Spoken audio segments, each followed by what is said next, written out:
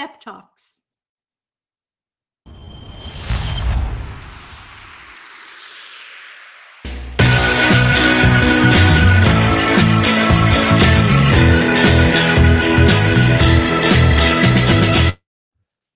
Welcome to this edition of B.E.P Talks, where we always bring you fascinating guests from very diverse backgrounds who are experts in assorted areas, who share with you their beliefs, their experiences, their passions, and today is certainly no exception. Our very special guest today is Donna Franklin. Donna, welcome to B.E.P Talks. Thank you, Beth. It's so wonderful to be here. It is absolutely my pleasure. Very much looking forward to this conversation. You know, I know your story. I kind of want to let the viewers and the listeners start to hear it from you right away. Sure. And I think my big takeaway in reading your story and learning about you is that the big lesson is it's not where or how you start. It's where and how you finish. Absolutely. And what takes you from the beginning to the end. And that is pretty much the story that you are going to share with us today. So with no further ado, here now, Donna Franklin. Thank you so much, Beth. Hello, everyone. I'm so happy to be here. Thank you so much for listening. I want to take you on a journey from deep poverty to great prosperity and everywhere in between. And my hope is that you'll get some takeaways that you can use in your own life. I want you all to imagine it's a cold Alabama morning. A little girl, only 10 years old, is getting ready to go to school. Her stomach is hurting so badly because she didn't get any dinner the night before. She almost never has dinner. It was normal for her. She walks to school and all she can think about is how her stomach and her head are hurting so much that it's hard to concentrate on anything else. She has not had breakfast either. There's no food in her house. There never is, because they don't have any money. She lives with her grandmother because her mother is working all the time. She's working 2 to 3 jobs, but not making enough to live. Excuse me. She gets into class and she wants to learn because she is one of those children who really loves learning.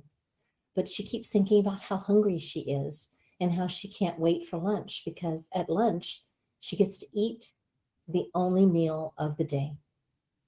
She knows the other kids are looking, talking, and laughing at her because she is always wearing hand-me-downs. She has to wear the same clothes 3, 4, sometimes 5 days in a row because she doesn't have any others to change into. She's in a constant state of anxiety and worry with no peace in her mind. How can she be anything else? She never knows where she will be living one day to the next, nor does she know if she will ever be out of this poverty that has damaged her soul due to lack and neglect. Another cold winter's day, it's raining so hard that the wind is blowing the rain sideways. She still has to walk to school, even in this weather. When she gets to school, she is soaked to the core because, of course, she did not have an umbrella, raincoat, or rain boots. The teacher tries to help her not catch pneumonia by having her stand by the heater to dry off, since every piece of her clothing and every hair on her head was dripping. The water dropping to the ground with every beat of her heart, all the while knowing that the heater is in the front of the class, so the kids had something else to taunt her with. She felt shame for not having things that the other kids did. She felt hurt because of all the horrible things that were said and done to her. She felt very little hope, which destroys a beautiful child's spirit. The little girl was hiding things as well. Secrets she was keeping that she could never tell anyone for years. The biggie was that she didn't know who her father was. Growing up, she was never told anything about him. Her family kept a lot of secrets. She never knew until later in life that her mother was looking for love in all the wrong places, but she never found it. She only found sex. The second secret that she couldn't share was that her mother never wanted her. She was an unwanted child, and she truly felt that daily. She had a hole in her soul and didn't know how to fill it. She was never nourished in her heart, her mind, her soul, or her body. She was famished. By now, you probably know this is my story, and that little girl was me. I'm not telling you this because I want you to come on a pity party with me. I am telling you this so that you understand why I am here to talk to you about how to get from poverty to prosperity, not only materially speaking, but also in your mindset and in your heart. How can you come out of so much scarcity in your mind and in your heart when there was no nourishment in childhood for my mind or my heart or my soul? How do you get from that scarcity to a mindset and even a heart set of love and charity? Well, it's because today I am prospering. I have financial freedom. I feel nourished in my heart, my mind, and my soul. I want you all to reflect on that childhood that I described to you. You probably all think that it was a very tough childhood, and that is true. But can we reframe it? Can I use that for anything? Can I today use that framing for anything in my life? I had a tough childhood. It was tough. What can I use that for? I look at my childhood and say, that was a pretty tough childhood. Or was it a character builder? When I changed my mind and my thoughts as empowering me instead of bringing me down, that is when I truly knew I was on the right path to becoming my best me, my best self. Excuse me. Before I wrote my first book, I had never wanted to write a book. Some people have always had a burning desire to write one, but that wasn't me. However, I have always loved helping others. So as a highly successful real estate agent, when I heard the statistic that 9 out of every 10 new real estate agent gets out of the business in their first 1 to 3 years, I knew I could help. As I sat down to write, I told no one because honestly, I didn't even know if this was an attainable goal or if I could actually write a book or if anybody would even care about it. Would anybody read it? I didn't know. I had to get out of my head and just start. So that's what I did. I told no one, not even my boyfriend. He would pass by my office and ask what I was doing, and I would just say, working, which was true, but I didn't tell him what I was working on. I didn't have the confidence to even think that I could write anything. Well, it took me 8 months, but I was able to write my first book. And to my amazement, the book was a huge success. As a matter of fact, the real estate office I work for has purchased several hundred copies of my book and currently purchases around 40 to 50 copies every 6 to 8 weeks for all the new agents who come into our office. I was very satisfied and so excited that the book, my book, had become a sought-after read. Then COVID hit. At that point, I was very focused on all the craziness going on everywhere, all over the world, scared, frustrated, and all the emotions that everyone was feeling. And I hated feeling like that. And one day it hit me. I don't have to, and neither does anyone else. We just have to rethink our thoughts and how we're perceiving the situation. I knew I could help. I had been working on becoming a better version of myself for years, coming from where I came from and all the work I had done on myself to get me out of the terrible poverty mindset had given me the confidence to know I could. But how could I get the word out to more people? At first, I decided, I'll write a course. Was that the way I wanted to do it? Maybe. Then one day it hit me. The course was a good idea, but writing a second book was a great idea. I knew a second book was the answer, so I started writing. This time it only took me 4 months to write my book.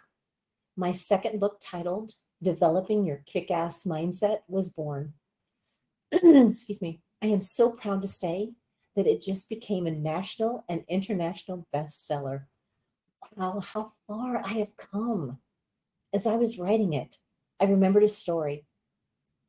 It's so interesting how we push things out of our minds and try not to think about them until something triggers that memory.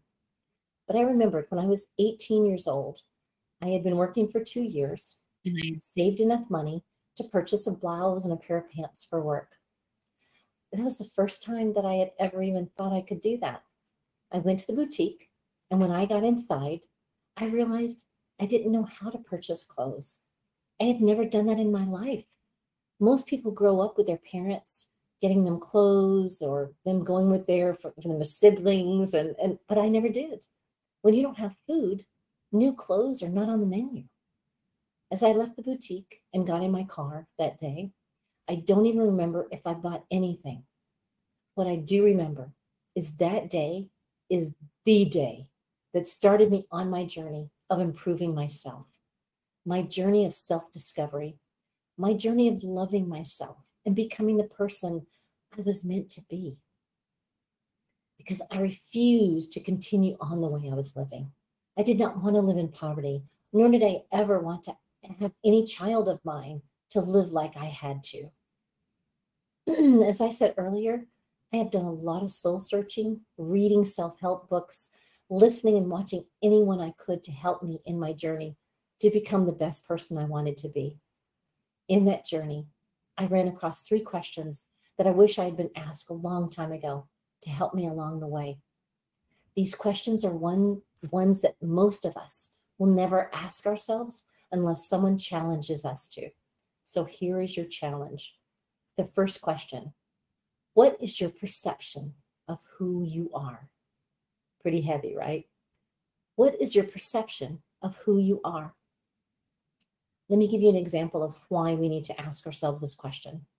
Growing up, I always was made to feel bad about myself, my family, and my situation without knowing that I had the power to not allow that. I didn't know I was allowing them to make me feel bad.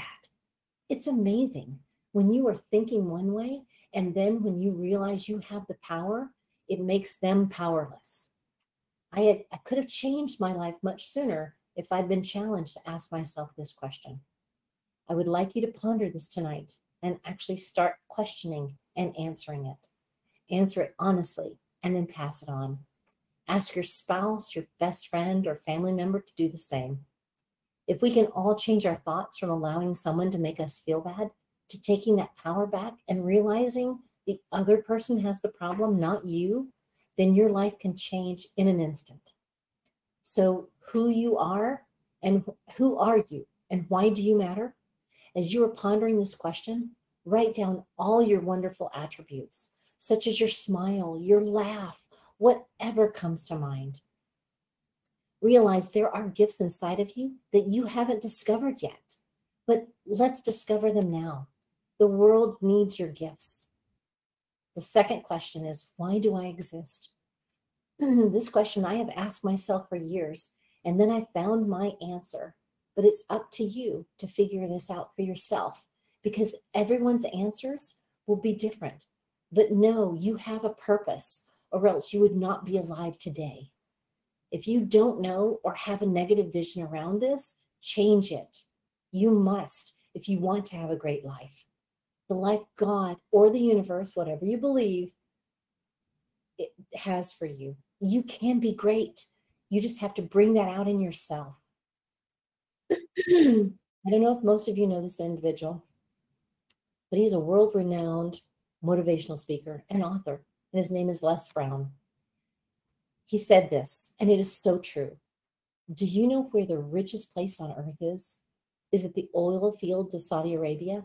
Is it the diamond mines in Africa? No, it's in the graveyards. Graveyards holds dreams that were never fulfilled, books that were never written, songs that were never sung, inventions that were never created, and cures that were never discovered, all because someone was too afraid to take that first step in realizing their dreams. Don't let this be you. You have so much to give this world. Let it shine and let us see your wonderful true self. For example, what do you enjoy doing? What are the things you are drawn to? Is there something that excites you? I believe God has put our gifts in each of us. And the feelings I just mentioned are the gifts he gave us. We just have to discover how to bring them out.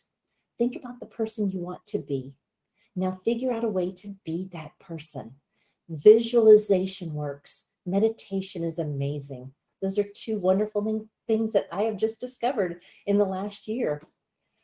The third question is, what is your sense of significance? Discover that you are important to the human race. You are important to the world. You're important to the universe. You were born to do something significant in this world, and you have to get to the place where you believe that, whatever it is. Is it writing a book? Is it an invention? Is it raising your wonderful children so that they can grow up and be the person they were meant to be? Whatever it is, figure it out. Your belief system has you where you are today. How is that working for you? Are you happy where you are? Do you feel you have more to give, more inside of you? Of course you do. Most of us do, because we don't play full out. If we did, we would have so many more happy people in this world. Have you ever looked at someone you feel has it all and wondered what it would be like to be them or to have their life? You can have that amazing life, and probably an even better life, because it will be yours. Take action to fulfill your dreams, your purpose. You truly deserve it. I had an eye-opening experience 4 months ago. A dear friend of mine had a stroke and died. I was in shock. She was just 4 months younger than me. And she was vivacious, and just everybody looked up to her and talked about her and just would call her just for whatever, just to run something by her, because she was so smart and so good. It hit me very hard because I had not had anyone close to my age pass away. So she passed so quickly, and I didn't even get a chance to say goodbye. As soon as I came through the deep loss, I decided I would not allow anyone in my life to not know that I cared about them. I am now telling everyone I care about how I feel. That way, if something happens to me or them, I will not have left anything unsaid, and they will know I loved and cared about them. Another thing I've learned in my journey is that people will come into your lives and will stay for different periods of time. Some are meant to only be there for a season, while others are meant to be there for a lifetime. Some of these people will hold you back if you allow them to stay in longer than they're supposed to. So know when to distance yourself from others. I had a wonderful friend who I truly cared about, but she could never get out of the victim mentality. After a time, I realized she was always going to stay in that mindset. So I had to distance myself, because I couldn't be the best me I could if I was always listening to all that negativity. As I was growing up, my mother was always afraid of being in our home or wherever we were. No matter where we were, she always made us afraid by telling us that someone was trying to break into our home or was outside looking in our windows, things of that nature. I believe she was scared, so she wanted us to be as well, not maliciously. I think she just didn't know how to handle it. She didn't have a partner, so she didn't have anybody else to talk with, so she spoke to us about it. When I got older and had my own place, because of all the fear, I had to have an alarm system. I was afraid, just like she had been, afraid of all the things she had told me. I was just afraid. This went on for years. Having suffered through this type of thing was not fun, and I think that is why I was so drawn to Bruce Lee. I'm sure most of you know him. He was, to me, the greatest martial arts person I had ever seen. There was something in the way he moved that captured my imagination and my heart. I know it was all in movies, but I love the way he took care of himself and his family. He was not afraid of anything. I knew I had to have what he had. I tried for years to figure out when I could take martial arts. So for years, I passed by this martial arts school close to my home in Denver. When I was driving my daughter to school or picking her up, I passed by it, and it was so many years that I did that. One day before I picked her up, I decided if I didn't do it today, it would probably go on for 10 to 20 more years. So I drove to the school. I parked and went inside. There were so many people in the school, and I was a little intimidated walking in. I saw the brochure and went to grab it when a lady in a uniform asked me if she could help me. I just told her no, thank you. So I grabbed the brochure and headed out the door. I think I kind of ran out the door, actually. Oh my goodness, I can't believe I didn't speak with her for very long. I just didn't know what to say. That night, after I tucked my daughter into bed, I looked over the schedule and realized I could start that week. I called the next day, set up a day and time, and my daughter and I went to the school. I had to, for years, I had wanted to do that, as I said, but I was so excited that I was finally doing something. I couldn't decide, excuse me, I couldn't believe I was finally taking Taekwondo. I decided to go all in. One day in class, we were learning to use our own body to throw other students. I was with a couple of smaller students like myself, and we were having fun throwing each other around. But then I saw him, the person I needed to flip. I had to flip him. He was triple my size. I went over to him and I tapped him on the shoulder and I said, "May I throw you?" He agreed. I was so excited. So I took the position, which was turning around as if someone was coming up behind you and going to choke you. I anxiously waited for his arm to come around my neck. And when it did, I used all my momentum and strength and threw him so well I surprised myself. And I think I probably surprised him too. I have to tell you, it was a thrill. At that point, I knew I could truly take care of myself and my daughter if it ever came down to that. Now, the next goal was to get my black belt. It took me 5.5 years to do so. And I was so proud of myself. It was the first time in my life that I had ever set a goal and attained it. And it was also the first time I was ever proud of myself. Again, a long journey, but well worth the time. A mentor of mine, Dean Graziosi, tells a story that I love and find fascinating. He said, a great man and dear friend of his by the name of Richard Rossi runs a remarkable company in Washington, D.C., creating empowering live events tailored to high-achieving high school students. They receive life-changing knowledge by attending. When Dean was talking with Richard about his events, he said, "You've been blessed to see so many successful high school students come through your program. If you could identify one common trait that they all have, what would it be?" Richard said, "I don't even have to think about it. It's one word, confidence." He added, "It's not the smartest or the ones with the straight A's that become the superstars. It's the ones that have an incredible amount of confidence that go on to do amazing things in their lives." When I heard the story, I knew I had to develop more confidence in myself if I wanted to do great things. How about you? Do you want to do more things than what you're doing? Do you want your kids or grandkids to become a superstar of their choosing, no matter what field that is? I know I do. I have been working very hard to ensure that happens in my life. If that is a desire of yours, let's talk. Let's make it happen. You have the ability to do that. Let's help change your family and their lives. It's been a very long journey, but one that I know I was supposed to take. Starting with nothing to becoming the success I am today has taken so many precious years, but I am in such a great place today, a place of prosperity, mentally, physically, and spiritually. That little girl who is so down on herself and in such a terrible place physically and emotionally is someone who loves life, loves others, and is always giving back. I love that little girl because with all that she went through, she is my beacon of light. We came through it and made it out of the extreme poverty to prospering and helping others. I call it from poverty to prosperity. I love to give back. So I have developed a program at one of the school districts that allow children to bring food home for them and their families for the weekend so they don't have to struggle like I did. I would never have done this had I not gone through what I went through.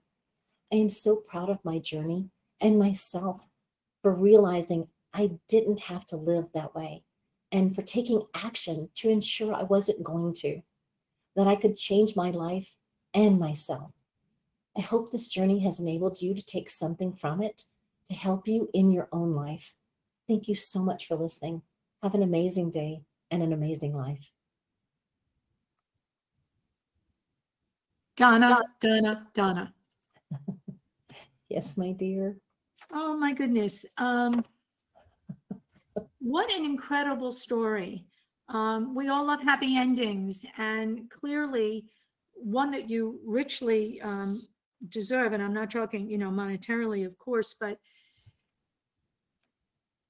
as I said before you talk, it's not where or how you start, but where or how you finish. For sure. And the distance of time and space between the start and the finish is life. It is. It's called our life. And I think I've learned a lot from you, and I've learned some things about myself. Thank you. Because of you. It's that we always have decisions along that path, and we always have the right to make our choices. True. What was it? How were you guided that you really seemed to always make the better choice and ultimately the best choice despite your circumstances? Where did that come from? Wow, that's a great question. Beth, honestly, I feel like I have been guided by God my whole life. That's the only explanation. At 8 years old, I knew I was not going to live in Alabama. I knew I was going to leave.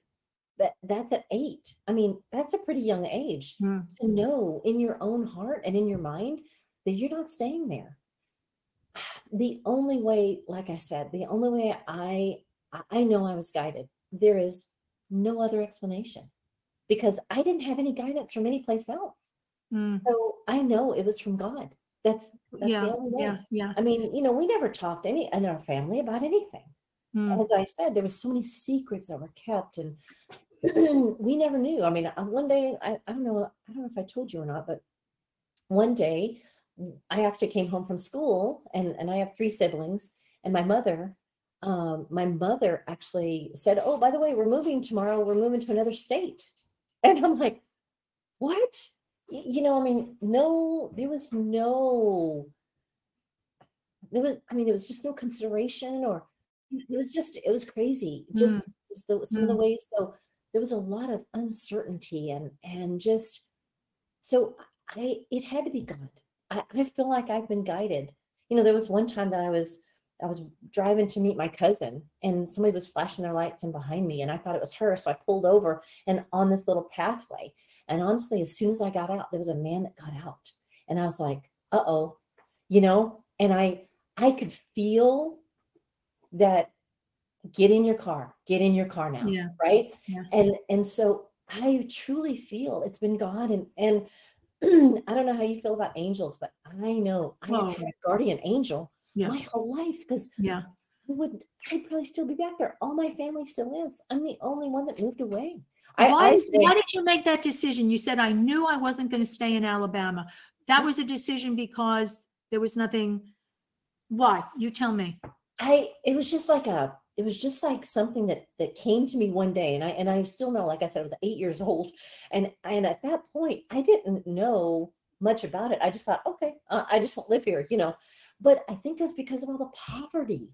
I felt like if I stayed there, I was going to stay in that. Right. All the people that had kept us down and said things to us all our lives, I felt like that was just going to be something that was going to keep holding me down. I felt like I had to leave so that I could be me eventually. Right. Right. So that was at an early age. And yet when, fast forward in your story, when you're talking about going to the martial arts, where, you had kind of, I love that story, where you had put it off, and you had put it off for no specific reason, perhaps. And then that moment struck you where, now, what I got from that is that it's never too late. No. It's never too late to pursue a dream, fulfill a goal, make new goals. Absolutely. Make new goals. Start again. Is that we're only limited by ourselves. You know, Donna, the word mindset, it just resonates so loudly in my mind in knowing someone like yourself, because life was not easy. It would be easy to blame it on everybody else, because guess what? None of it was your fault. Right. None of it was a decision that you had made. None of it was a result of bad choices that were not even yours to make. So clearly that wasn't it. But that even at such a tender age, you did have that inspiration inside. You did have that motivation that I am more, I deserve more, and I'm not waiting for anybody else to give it to me. I have to take charge of it myself. Beth, it took me years, even though at 8, I knew I wasn't going to stay there. It took me years to gain self-confidence, you know, because right, all the things, I mean, you're never told you're pretty, you're never told you can do anything, you're never told any of these things. And I was shocked when someone actually told me when I was in my 20s, well, you're really pretty, but, you know, I mean, it was almost like a backhanded compliment. And I was like, really? You know, somebody thinks I'm attractive, right? Because I was never told that. Well, Donna, look in the mirror. Look in the mirror. Okay. Oh. There is the proof. You are gorgeous. You are so beautiful. You're so sweet. Thank you, Beth. I loved when you said you went to buy clothing, which, listen, for an 18-year-old girl, you know, that's like a big thing. Yes. And that you don't even remember if you bought anything, because it clearly, that experience was about so much more. You said it was then and there that you made that decision, and you drove home, and you don't even remember if you bought anything. You had, and now you are the guardian angel for so many others. You mentioned that in your industry as a very, very accomplished realtor, that I didn't know that 9 out of 10 people who go into that profession leave within the first 1 to 3 years. They do. That's a staggering statistic. It is. And you did something about that. You're helping others to succeed through your book. And how wonderful that your broker, I guess, whoever is smart enough to buy copies of your book and help to duplicate, if they could even get close to your success, at least as a realtor. That is so, that's just a Donna Franklin. That's just so Donna sweet. being Donna. I love the Beth. name of your other book, you know, developing your kick-ass mindset. So there is the word mindset. It's was that the defining moment when you started to develop your kick-ass mindset as that 18-year-old girl? Was that the start? Absolutely. It was the start. It was like it was like a lightning moment, you know, like striking. And I thought, I can't do this anymore. I cannot be in lack. I cannot not know things. And that's when I started listening and reading everything I could. Yeah. And just trying to be somebody that I knew I should be, and trying to learn, because we didn't, you know, the only thing I learned was what was in school, and they don't teach you how to live. That's just teaching you math and, you know, English and all those things. And so that was definitely my defining moment. That was the first time I ever said to myself, I'm done. I have to change. But you know, there's a difference. What you said, and I think I'm quoting you pretty accurately. You said, I don't want to do this anymore. I don't want to, I don't want to do this anymore. That's an easy thing to say. I think what you really said was a whole lot more than that. I'm not going to do this anymore. Exactly. I'm not going to do this, and I'm going to take responsibility for changing, which is always our responsibility, and personal accountability to do. Easy to blame it on everything else. Easy to blame it on your mother and the school kids and the bad weather in Alabama and the long walk to school. Those are all very normal things. And guess what? They were very real things to a little girl, And listen, even way back then, little girls can be so hard on other little girls, don't we know? And big girls can be very hard on big girls too. We know that as well. but I can't applaud you enough for that mindset ability that you had, that decision to change it, just because you said, I can, Right. and I want to, and I need to. And now you're helping other people. Listen, and I can't applaud you enough also for flipping that guy, 3 times your size. There's so much to learn from Donna Franklin. My goodness, my goodness. And you know what? We want to let people know how they can connect with you so that they can learn more from you. And it's just right here at this link. It's just right here. That's all you have to do is to click and connect to Donna. You don't have to be a real estate person. You don't have to be someone who wants to do martial arts. No. It's about life. It's that 4-letter word called life that happens. That's right. And that we must take so much more control over it than maybe sometimes we do, because it's just so easy to not. Oh, Beth, you are so right. You are so wise. I mean, all the things that you're saying. And I wanted to go back a little bit, if you don't mind. So on my book that I actually give out to the new students, my office allows me to go in and speak with them for about 5 minutes before I give them the book.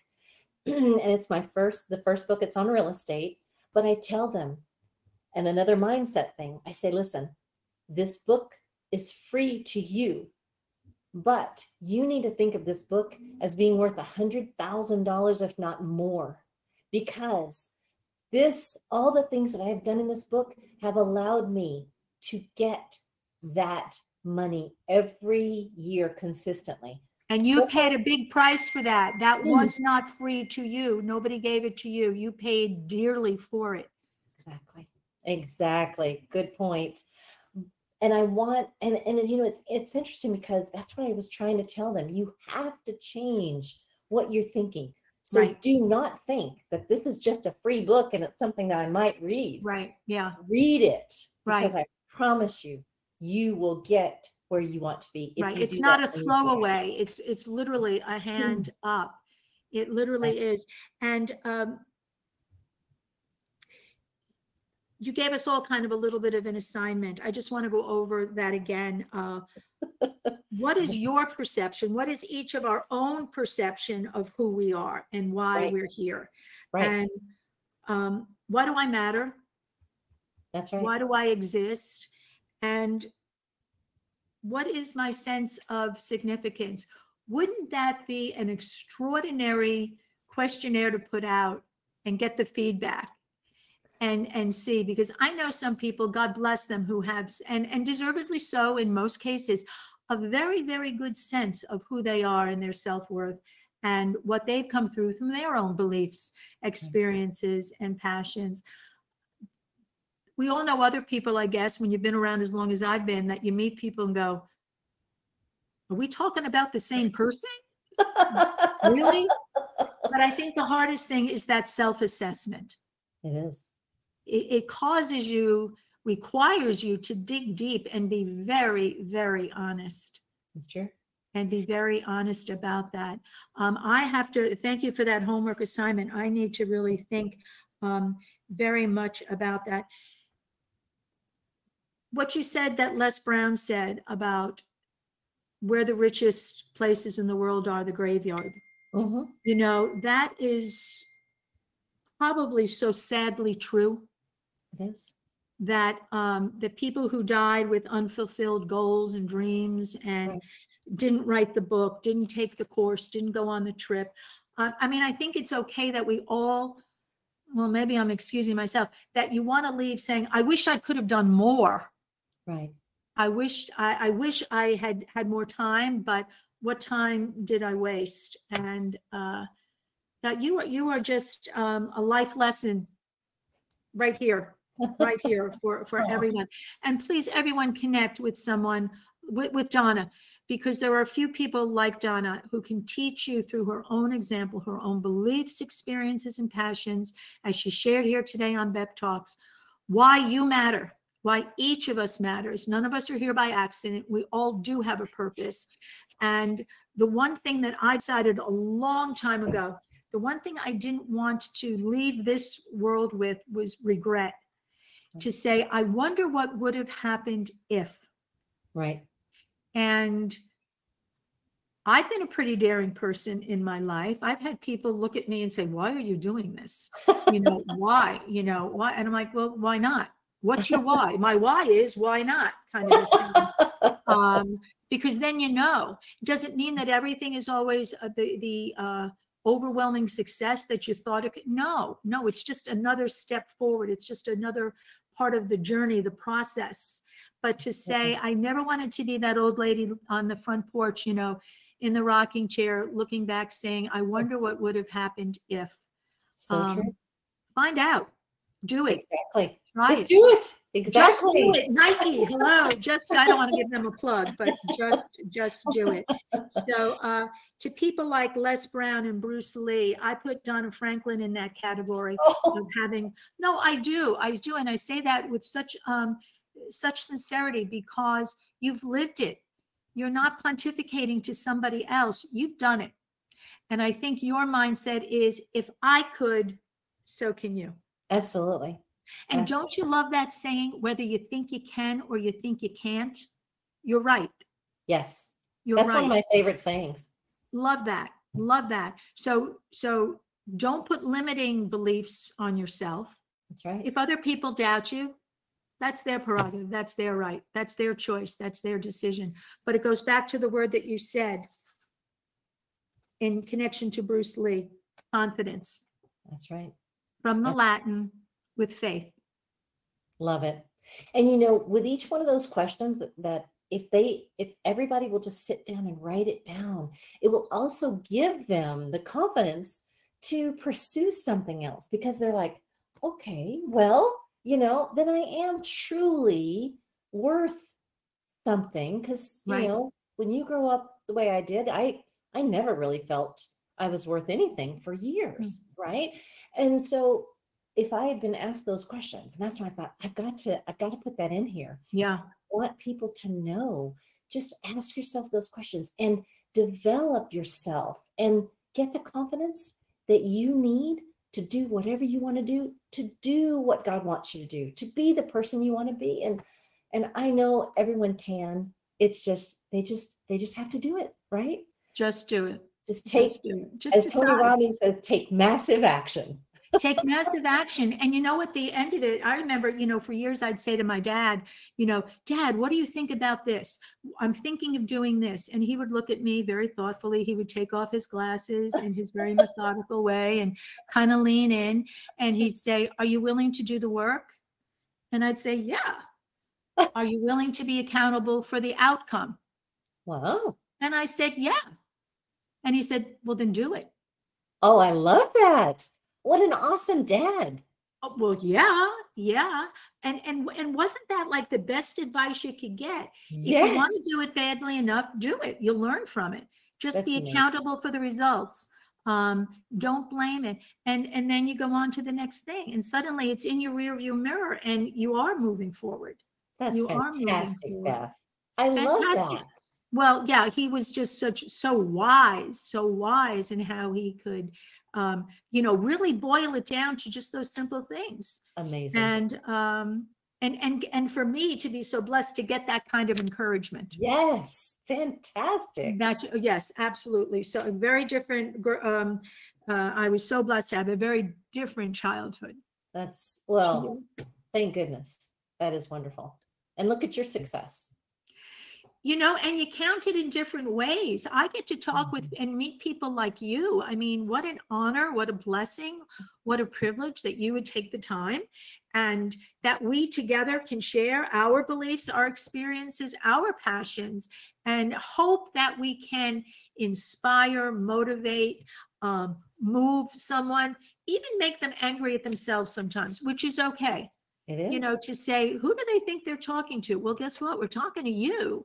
And if you're taking it that way, in a defensive way, there's a reason that you are. Absolutely. Oh my gosh. I never even thought about that. That is amazing. Well, there's a reason that you are. Yeah.